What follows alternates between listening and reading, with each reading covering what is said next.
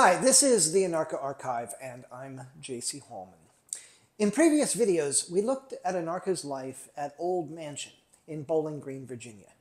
Today, we'll continue to look at those years and begin to look at the final steps of Anarcha's life. Whoa, whoa, whoa, whoa, whoa, whoa, whoa, whoa, whoa.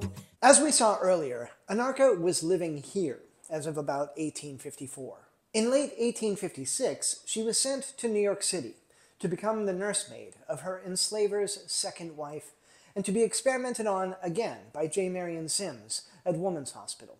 She returned to Old Mansion in early 1857.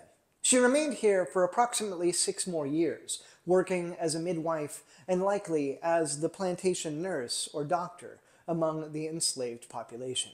A couple more things can be said about Anarcha's time here. As we know from later documents, Anarcha came to be married to a man named Lorenzo. When and how did she meet Lorenzo? It's a lot to go into, believe me, but as we described in an earlier video, there was a horse track in front of the Old Mansion house, and horse racing was a major recreation in Virginia at this time.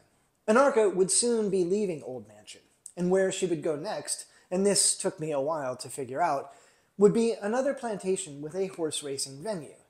It seems very likely that Anarcha met her future husband as a result of plantation owners traveling to one another's properties for races and festivities. This document from Old Mansion reveals that Anarcha, or Anki, as we saw in previous videos, gave birth again in 1858. This was her 6th pregnancy. This document reveals births to women enslaved by William L. Maury at the time.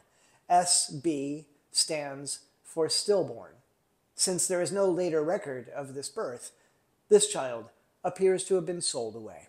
That makes sense with what we know about the Maury family and the eventual fate of Old Mansion. The Maurys were a cotton family, and as the Civil War approached, their finances began to suffer.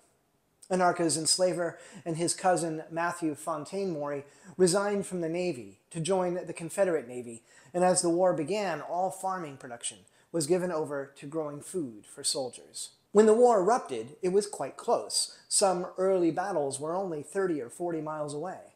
And then came the Battle of Fredericksburg, just a dozen miles to the north of Bowling Green and Old Mansion. That's when the Maurys sold Old Mansion.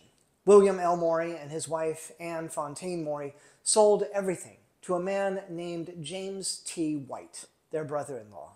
Old Mansion would remain in the White family for a number of generations to come. What that means is that for a very short time, ownership of Anarcha was passed from William L. Maury to James T. White, but she wouldn't remain at Old Mansion for much longer. Maury family correspondents took note of the moment when the Maury family could no longer afford to maintain all of the enslaved people they owned. Here, Anarcha's fate is listed alongside that of Fanny, a horse. So Anarcha left Old Mansion in late 1862 or perhaps early 1863. Next time, we'll piece together the final steps of Anarcha's life and verify that the last chapter of her life intersected with the legacy of the family of Thomas Jefferson. Whoa, whoa.